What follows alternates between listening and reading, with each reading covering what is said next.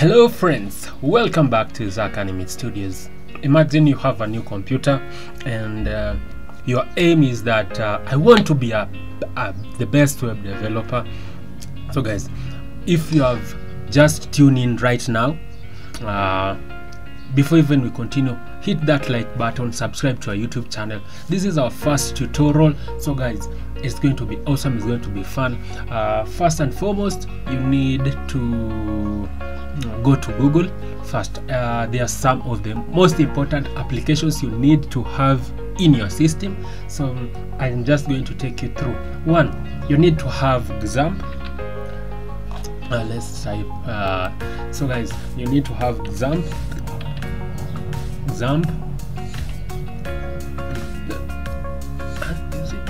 Yes, you need to have XAMPP. Secondly, you need to have Node. I'm going to close the door. Okay, thanks. Third, you need to have the second one. You need to have Node. This is Node.js. I'm going to explain what it does in a minute. And then third, you need to have XAMPP, you have Node, you need to have Composer.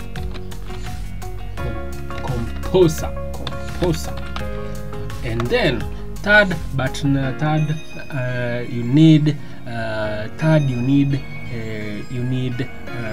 you have Node, you have Composer, you need Visual Studio Code.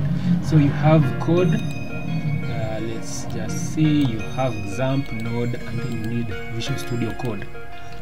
Visual Studio Code. Okay, so these are the most important softwares that you are going to use during this development process. So in my PC, I've already installed all of them.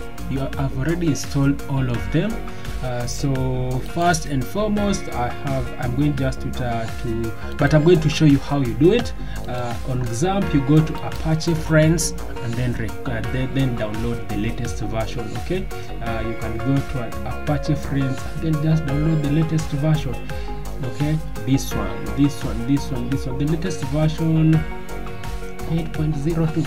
okay, Apache Friends, and then download. Yeah, this is the home page. On the home page, you download that, and then you go to Node.js, download the latest version 18. That, as you are watching, it might be a higher version. And then Composer, you also get Composer, you download it. So Composer is used to collect packages on the internet, so collecting packages on the internet. And then Visual Studio Code, this is your editor, editor, download that. So I'm going to show you after I've installed it on my PC. I've already installed all of this, so I'm just going to type start XAMPP, run as administrator. I normally run them as administrator, so you can run them as administrator so that you have less errors, so that you give it all the privileges. Secondly, I'm going to start code. Okay, code, you open that Visual Studio Code. That is a Visual Studio Code. And then last but not least, you have the Node, and then you have the code. So when you install XAMPP, you're going to start Apache, and then also you're going to start MySQL. Okay, those are the main softwares that you're going to need. They are very important, they are crucial to you. So we are going to install now Laravel globally on our system. We're going to install Laravel globally on our system. So the main point is you're going to go to your browser and then just type Laravel home, Laravel. Okay, just go to laravel.com.co.ke. so when you have that, just hit on documentation. This is where you're going to get started with your feet to hand weight developing your web application. So that is the first thing. So we are going to set it up in the PC. So we have this, you have your editor running. So what you're going to do, you need to be creative, a little bit creative. So just to explain on the aspect of XAMPP, this is the folder. So all your files and folders will reside on Explorer. You hit on Explorer, and then there's a magic folder called htdocs. Okay, when you hit Explorer, it is going to open a folder called Explorer. Give it a second to open. Oh my goodness, oh my goodness, oh my goodness. Okay, so it's going to open Explorer. It is opening Explorer. So there's a folder called htdocs, which are going to dive into it right away. So this is your C, and then you have htdocs. Okay, this is where your folders reside. Okay, inside here you will decide to create all your project. For this, all your projects will reside them on htdocs. Okay, so if you are creating a housing app, a medical app, you'll just have them inside here. To look that into perspective using the Explorer of Visual Studio Code, you're going to go to File, Open Folder, select htdocs, okay, and then just select that. So we are going to start our introduction app. Okay, so you can see all my applications reside there, but now I want to create my new application. Just type terminal, and then on your terminal, give it a second to open. Just type. So basically, the reason why I've done that, I've already installed those packages, but you need to now set up Laravel on your PC. So going to the documentation, you just go getting on Windows. So you're going to type. You're going to type on Windows. On the Windows, you're going to type Composer Global require Laravel installer. You hit that, and then you paste it on your terminal. Just see htdoc. But this is you are installing Composer on a global scale. This is the reason why you installed Get Composer first, so that it can pull those packages. Now we are pulling those packages to our project, into our computer environment. So we are setting up Laravel on our global environment in our computer.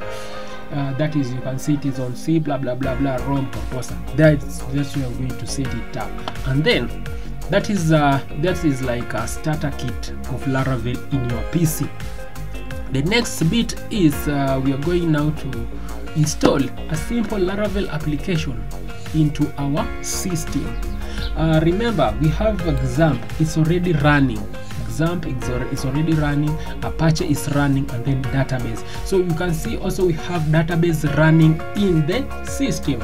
Our database is also running. As you can see, if I hit admin, it's going to open for us a database interface where all our database reside. So that is where all our database reside. You can just type localhost, and then hit enter. So our Apache is running. Hopefully we're not going to have any errors or anything. So you can see Apache is running.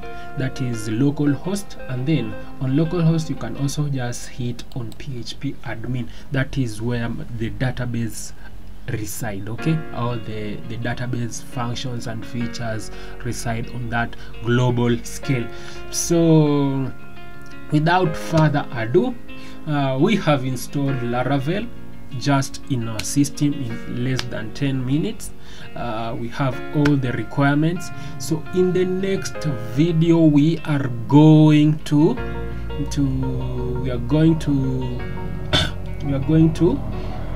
the database also is running. We are going now to start creating our first Laravel application. Thank you so much. Continue watching us. tune into this channel and be part of our community. A lot more is yet to come. That is a catchphrase of a friend on other channels. You will hear about him. So guys, mad respect to you guys if you have watched us until this 10th minute. And stay tuned. On the next video we are going to set up Laravel. Apache is running, so it's still updating. So some of the things is being updated. You can just be patient. I think on the internet it might be slow a little bit, but we have those main features running on our platform. So we have that, and then so we have our application running. If I may, so guys, in the next video we are going to start by looking at the database, and then getting started with creating a simple Laravel application. So cheers and adios.